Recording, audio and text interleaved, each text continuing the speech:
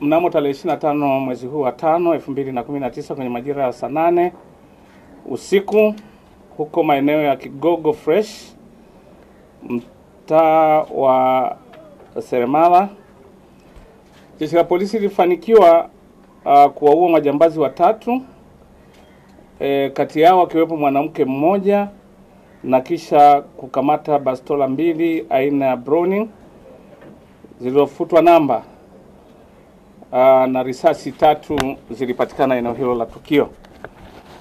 Awali Jeshi la Polisi Kanda Maalum ya Polisi Dar es Salaam lilipata taarifa kutoka kwa raia wema kuwa kuna kikundi cha majambazi wapatao 5 wamepanga kuvamia nyumba ya bwana mmoja anaitwa Ali Dassan mwenye umri wa miaka 66, mkazi wa Kigogo Fresh, ambaye mke wake aitwaye Mosh Saidi mwenye umri wa miaka 56 ni mwenyekiti na ni mtunza hazina wa kikundi cha Umoja Group, umoja ambao unaendesha swala kuchangiana kupitia vikoba.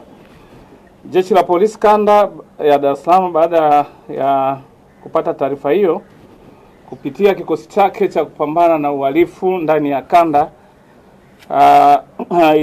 ilifanikiwa kufika kwenye eneo hilo la tukio kwenye majira ya saa 8 za usiku. Na mara baada ya kufika eneo hilo, majambazi hao walianza purukushani ya kuanza kufyatua risasi, wakielekeza risasi hizo kwa askari wa polisi waliokuwa wamejipanga vizuri kwa ajili ya kukabiliana na lolote ambalo lingeweza kutokea. Na wawili katika harakati hizo, wawili waliweza kukimbia, lakini watatu walipata majeraha, na baadaye walifariki dunia wakiwa njiani kupelekwa hospitali ya Muhimbili ya Taifa Muhimbili kwa ajili ya matibabu. Jeshi la Polisi Kanda Maalum ya Polisi Dar es Salaam linaendelea kuwasaka vikali majambazi hawa wawili waliofanikiwa kutoroka katika tukio hilo, na tulichopangilia ni kwamba ni lazima wapatikane majambazi hawa.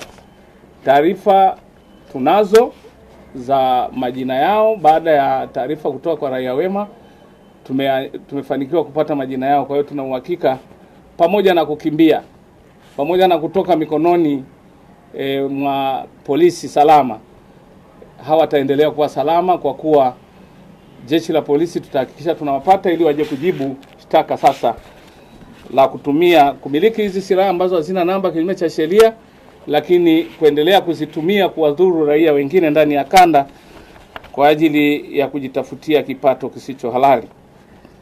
Tukio la pili ni taarifa ambayo inahusiana na operation ya kukamata magari yote yanayodaiwa. Kumbukwe waandishi kwamba serikali ilitoa grace period ya wiki moja kwa ajili ya wanaokamatwa na makosa mbalimbali ya usalama barabarani kujipanga kwa ajili ya kulipia makosa hayo ambayo wanakuwa wameachiwa, lakini wakiwa wameandikiwa. Lakini kwa tabia ambayo si ya kistaarabu, wahusika wamekuwa wanaendelea kukimbia, hawataki kulipa, mpaka operation sasa tumelazimu kuingia kwa ajili ya kuhakikisha kwamba wanatiwa mbaroni na kuhakikisha kwamba wanalipa madeni haya. Na katika operation ambayo tumeifanya tangu tarehe 1 hadi kuishia 25, tulifanikiwa kukamata jumla magari 11,022 yakiwa hayajalipia tozo na wakiwa na madeni. Lakini katika makusanyo ya makosa hayo tumepata shilingi za Kitanzania milioni 868 na 243,500. Narudia, milioni 868, 243,500. Nionye madereva na wamiliki wa magari haya wawasiliane na wahusika. Kumekuwa na tabia kila anayekamatwa anasema sijapewa taarifa na dereva na aliyekuwa anaendesha gari. Ni wajibu wa mwenye gari kufuatilia mwenendo wa gari yake. Akikamatwa akikutwa na madeni, ajue kwamba ni madeni ya gari hiyo. Swala la uaminifu wa driver mhusika aliyemwamini kutompa taarifa lilihusu Jeshi la Polisi wala serikali ya Jamhuri ya Muungano. Sisi kazi yetu ni kusimamia sheria. Kama tukikuta unadaiwa ni gari yako na we mmiliki, utawajibika kulipa hivi. Lakini katika kipindi hicho pia operesheni mbalimbali za kukamata makosa ya usalama barabarani zimeendelea, ambapo jumla ya makosa 27,318 yamekamatwa, yani kuanzia tarehe 1 niliyosema hadi 25 mwezi wa 5, na jumla ya tozo tulizoweza kukusanya ni milioni 926,310,000. Milioni 926,310,000. Niwaombe wananchi wote wanaotumia vyombo vya moto barabarani, driver ana wajibu wa kuendesha gari lililoko mbele yake, ana wajibu wa kuendesha gari lililoko nyuma yake, lakini ana wajibu wa kuangalia watumiaji wengine wa barabara. Kumekuwa na tabia ya watu kukurupuka mjini kati ambako kabisa linaweza likatokea jambo lolote, mtu anakwenda kwa speed ambayo ni ya juu sana, na mwisho ni kuhatarisha maisha yake, maisha ya chombo husika, lakini maisha ya watumiaji wengine wa barabara. Niwatake wananchi wote kuzingatia sheria ya usalama barabarani, tuzingatie alama na michoro iliyoko barabarani, ili kwa kufanya hivyo Watanzania wote wanaoishi Dar es Salaam waendelee kuwa salama wao, maisha yao na vyombo vyao. Ndugu waandishi, kabla sijamaliza, aina drowning hizi ndio zimekamatwa kwa wahusika hao ambao walishambuliwa baada ya kutaka kuzuia ukamataji, wakajeruhiwa na baadaye kupoteza maisha. Lakini hizi ni magazine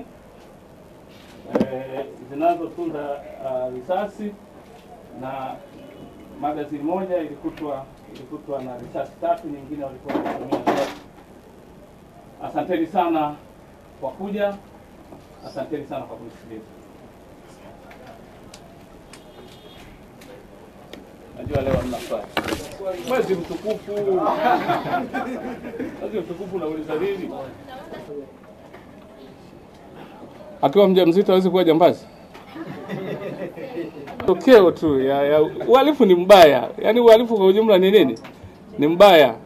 Kwa sababu ukienda yako mwenyewe, unapoenda kutumia bunduki, unaenda kutumia silaha hizi kwa ajili ya kujitafutia kipato, maana yake huyu angeweza kumdhuru mwanamke mwingine ambaye ana mimba, na ni usiku wa saa 8. Unamchambua vipi kwamba huyu sasa ana mimba, nimuonee huruma, na ni jambazi alitaka kwenda kuua ile achukue?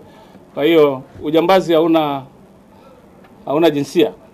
Ninachoweza kusema, aliyetoa maelekezo kwanza ni Mheshimiwa Kassim Majaliwa, mbunge, waziri mkuu wa Jamhuri ya Muungano wa Tanzania. Ndiye alitamka hiyo, lakini imeendelea kutolewa maelekezo na ufafanuzi na Mheshimiwa Makamu wa Rais wa Jamhuri ya Muungano wa Tanzania, Mama Samia Suluhu Hassan. Na niseme viongozi hao ni wa kitaifa kabisa. Na kwetu Jeshi la Polisi, maelekezo yanapotoka kwa viongozi wetu tunayapokea na kuyasimamia ili yatekelezeke bila mapungufu. Na kupitia swali lako niendelee kusema, ni vema watu wote wenye mifuko hiyo ya plastic walipewa muda wa kumalizia stock zao. Lakini wale ambao itakuwa imesalia ndani ya kanda maalum ya polisi Dar es Salaam, sijui wataipeleka baharini, mimi sijajua. Lakini ninachoweza kusema ni kwamba tutafanya msako ambao hautamwacha yeyote ambaye anaendelea kumiliki, kutunza ama kuficha mahali popote. Tunayo taarifa maalum ambayo tunaendelea kuifanyia kazi. Kufuatia maelekezo hayo, tumeshaunda task force ya kufuatilia kwenye magodown, kwenye maduka makubwa ambayo yalikuwa yanauza na bidhaa hizo, lakini tutakwenda kumkamata hata mtu mmoja, mlaji mmoja, kwa sababu atakuwa anaendelea kutengeneza soko. Tukikuta na mfuko sio kasema mimi niliuziwa.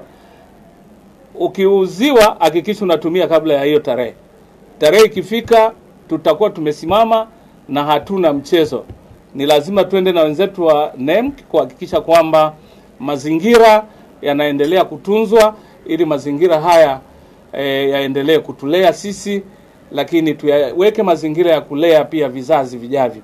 Mifuko hiyo ya plastiki ukiwa nao leo, kizazi chako kitakuja kukuta uchafu wake. Sasa hili limefika ukomo wake, maelekezo hayo hayana compromise. Ni swala la kuyatekeleza bila mapungufu. Niwatake wote wenye stock wakae mkao wa kuyaharibu hayo maplastiki, lakini wakitunza wasije wakalaumu consequences.